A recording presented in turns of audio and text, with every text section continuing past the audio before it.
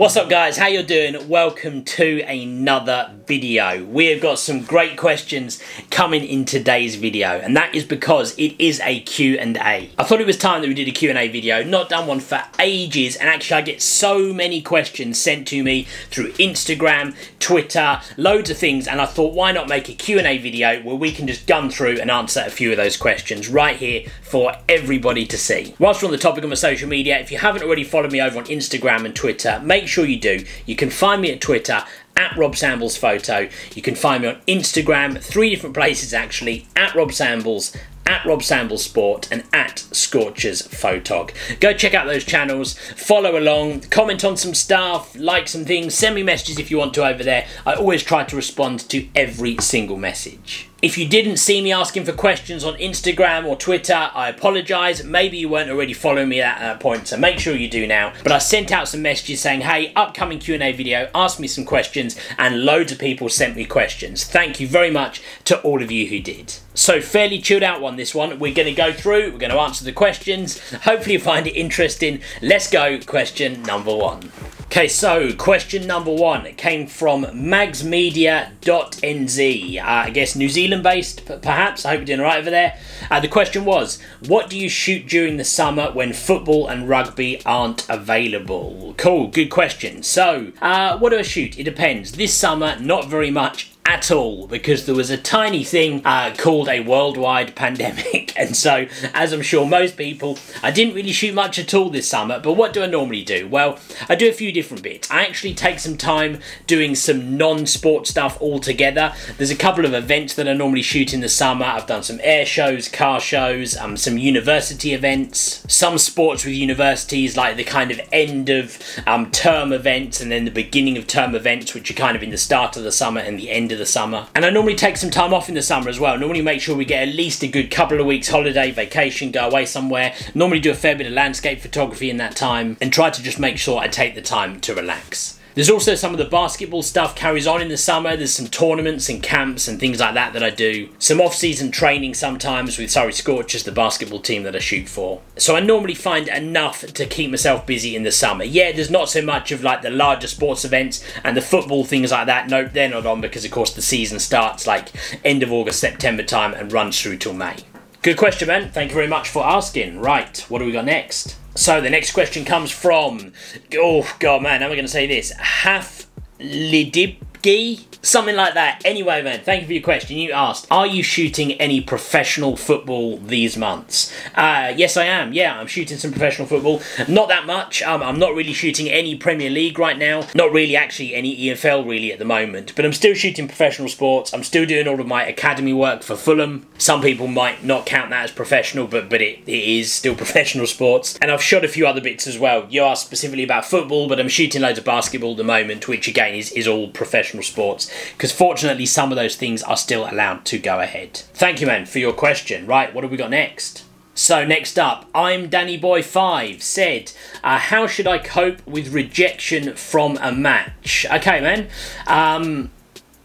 I don't know exactly what you mean necessarily. I suppose if you mean like rejection from getting in to shoot a match, I suppose it depends on why you've been rejected. I guess, I mean, if you got the right accreditation and you're working for the right type of person, hopefully you don't get rejected too often. If that's what you mean, and maybe it's because you're not at a level where you're able to get that accreditation, then look, keep working, keep growing your photos, keep growing your portfolio so you can get in with an agency or something like that. Then hopefully you won't get rejected.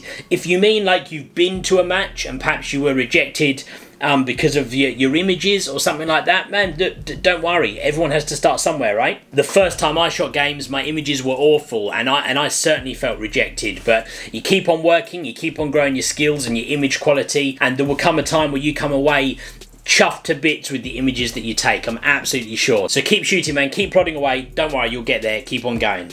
Thank you for your question. Right, what have we got next? So this one comes from Max Be Chill. You be chill, Max. I'm certainly be chill right here. So Max, you said, would you recommend the 300mm 2.8 non-IS Mark 1 for someone on a budget? So, would I recommend it? Yes, absolutely I would. For someone on a budget, yes. Those lenses, especially those older model Canon primes, the 300s, the 400 2.8s, all of them are really fantastic lenses. Even the oldest Mark 1 non-IS ones, they're still great lenses. Of course, you have to go into it open-minded. You can't go into it and expect the same kind of image quality from something like that you would from the newest models, but provided you're aware of that, and of course you remember that's why you're getting it cheaper on a budget, then it's still a great lens. You do need to consider that those lenses have been discontinued by Canon, so if it's damaged or needs repairs or something like that, you're going to really struggle to get parts, and most of the major lens repair companies won't be able to repair it for you, so you want to make sure you've got decent insurance on it just in case something goes wrong. But otherwise it's a great lens, certainly not something you should overlook if you're on a budget. Thank you, Max. Stay be chill. What's next? Carlos Snap Sports. Focus techniques. How do you manage between back button focus and setting your focus point? BBF, I assume you mean back button focus, I'm sure you do. Good question. So I don't really find I have to manage between the two, because you can control two independently, and in fact I just do that automatically without looking. Let me show you what I mean. So I'm going to use the 7D Mark II as an example. So my back button focus is set on the AF on button, and if I wanted to readjust the focus point, I would just press on the button that does that, which is further over to the right, and then I use the joystick to choose the point, and then back to focusing again. So I actually wouldn't even take my eye away from the camera to do that. I'd be looking through the viewfinder, I'm focusing, move my point, choose it, back to focusing again. So I suppose the answer is you manage it fairly easily. Once you get used to the muscle memory with your fingers, you don't even have to take your hands away from the camera. Something specifically, just in case you were talking specifically about the R6, which is a little bit different because you can do it on the touch screen. Now, I actually turn my touch screen off when I'm shooting an event, mainly because I find my nose and other bits interfere with it and start pressing stuff on the screen. So instead, I do it exactly the same way. I use the controls on the back of the camera, choose my focus point, use the joystick, and back to focusing again. So I find it really easy, doesn't interfere, and you should be able to manage the two fairly simply. Thank you, Carlos. I hope that answers your question. So what have we got next? Our next question is from Oliver Adams Photo. Any advice you would give to newcomers in sports photography? Yeah, and of course, look, loads of advice, I guess, right? I think the main things are, to start with, just get out there and take photos of as much as you can. Get out there and take photos of everything. Doesn't even have to be sports, but if you are talking sports, don't worry about what level it's at, or worry about, oh, how do I shoot Premier League? Just get out there, get down your local park, find a football team that's happy for you to take photos, and crack on and take as many photos as you can. Photos. Football, basketball, rugby, your kids playing in the garden, whatever you can find, take photos and practice your skill. From there, keep on looking at the photos you're taking, look at other professional photographers you admire, check out their Instagram, check out people's YouTube videos, follow along and compare. What's the difference? What's good about their photos that you feel could be better with your photos? What can you do to make it better next time? Keep on going through that cycle and you will start to build yourself better and better photos. Shoot, review, repeat, keep on going and you'll be absolutely fine, man. I'm sure you're going to do real well with your sports photography. Keep on shooting, and assuming that you were just starting out and that you were a newcomer, good luck, man. I hope you do well. Okay, what have we got next? Joe Dent, up at Peterborough. Good to meet you the other day, man. I hope you're well. What aspirations, or what's your aspirations for 2021? Good question, man. What's my aspirations for 2021? So, I started out in 2020 with some goals which I wanted for my photography and for my YouTube channel, actually. A lot of which went by the wayside because of coronavirus. I wasn't able to shoot a major tournament, which I certainly wanted to this summer, so absolutely that's now an aspiration for 2021 to be able to do that, assuming it goes ahead and coronavirus doesn't mess that up as well. We'll see how we go. Otherwise, my aspiration is just to keep improving, keep on taking photos. I'm actually going to be looking for another sports photography agency. Unfortunately, the agency that I was shooting with before, Frozen in Motion, which I've taught a lot about on this channel, unfortunately that agency agency has closed down just for now. Another victim of the coronavirus pandemic, unfortunately, which is a real shame for me. I've actually not talked about it on this channel at all as yet, but I love shooting for Frozen in Motion. Really sad that that's happened, but it is the way of the world at the moment, unfortunately. So I will be looking for a new agency, probably at some point soon, maybe before 2021, but if not, certainly going into early 2021. So if there's anyone watching out there that runs a sports photography agency and you might fancy me coming along and helping you out, let me know. Right, cheers Joe, what's next? Okay, next up we've got one from Jamie B Photography. Jamie, your favourite lens and camera you have used and why? God man, that's a tough question. So I'll start with the favourites from what I have got. You guys have been watching my videos, you know I've recently got the R6 and I love that camera. It's going to be fantastic for me, but you know what, it's still fairly new, so I've not been using it that much. And my favourite, my long-time favourite is my Canon 1DX. Absolutely love it, but I'm loving the R6 probably more so than my 1DX. So I think my favourite camera I've used is going to be the R6. I would show you, but I'm filming on it right now. And my favourite lens, that's a tough question. I think my favourite lens that I own is my Canon 24-70 f2.8 Mark II. That lens is like a little mini wand. It is fantastic. I absolutely love that lens, and I'm finding it pairs really well with the R6 and also my 1DX too.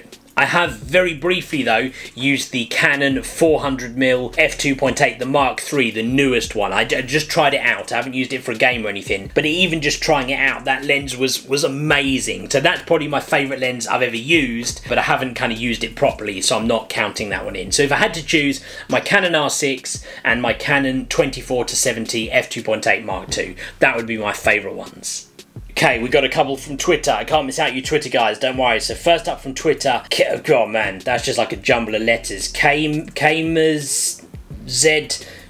So man, your question was, how do you get in to shoot big sports events like Premier League? Okay, cool. Well, you know what? I've actually made a whole video about that, so go check it out on my channel. It's not too long ago, a few videos back. Scroll through and you'll see that. Go watch that video. But the answer is that you have to work, you have to build your portfolio, you have to get yourself a good set of images so that then you could go start working for somebody like an agency or a media outlet of some sort, who will be able to get you the accreditation to go in and shoot those types of events. That's the quick answer, but go check out the whole video I made all about it, man. Kamers Z6 something, thank you for your question.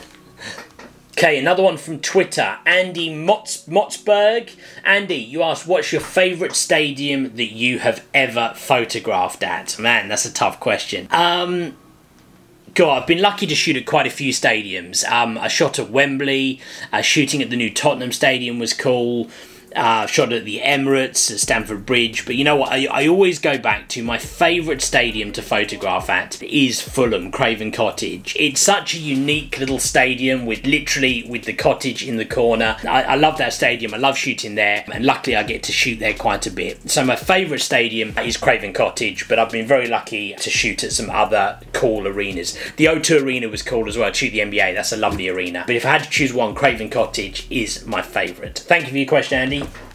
Okay, what have we got next? I think we've probably got time for one more question. I don't want to make this video an hour-long video. I'm going to do another one of these. In fact, I'm probably going to try and do one of these Q&A videos at least once a month. And in fact, I'm thinking the next one we might do live, like a live stream Q&A, which might be quite fun. But anyway, one more question, and we've got something else that came through on Instagram, and this is from CJM UK1. Used 1DX2 or new R6 for sports? Cool, man, that is the question of the moment. That is the golden question. And funnily enough, I have got very soon a video about the 1DX versus the R6. So I don't want to spoil that too much, but I will say, for a 1DX Mark II used, you could probably pick up a new R6 for a very similar price.